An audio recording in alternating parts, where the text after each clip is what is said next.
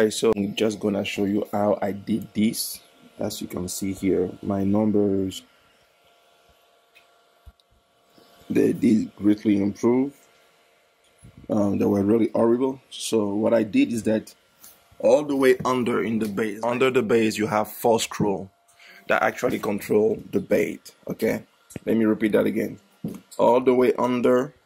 Okay, if you have your thing, you see under, completely under, you have 4 screws that control the bed. The idea is to tighten them in the diagonal. And as you tighten them, some of them will be loosened, but you want to just tighten them enough. Once you've done so, on the top here, okay, you have 11 screws that controls the bed. There's 11 screws, you will want to tighten them. What I'm using this one, which is just a simple electric screwdriver.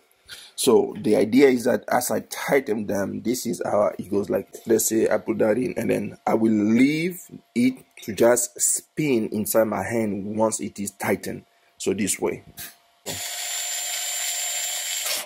you see, I let it spin in my hand so that I know it's tightened just enough for the top of the bed. So you do that for all the 11 screws, and then if you see the numbers, you would see that if, let's say for example, if here you are in the negative, that means, let's say you are in the negative and you see blue or red, stuff like that, then it means this will be the top corner left. So that will be this one here. What you want to do, you want to use now your Allen key to simply loosen a little bit. So when your number are in the negative, it means your bed is tightened down too much.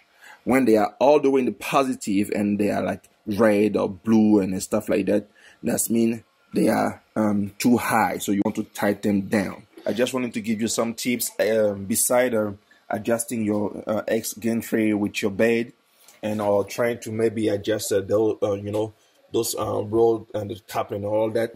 So this is pretty much what I did, and as you can see, my numbers have gotten a little much better.